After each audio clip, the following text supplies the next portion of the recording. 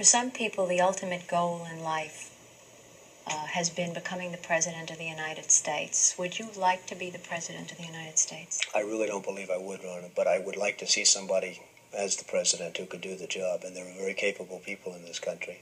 Why wouldn't you dedicate yourself to public service? Because I think it's a very mean life. I would love and I would dedicate my life to this country, but I see it as being a mean life, and I also see it as somebody with strong views and somebody with the kind of views that are maybe a little bit unpopular, which may be right, but may be unpopular, wouldn't necessarily have a chance of getting elected against somebody with no great brain but a big smile. Michael, do you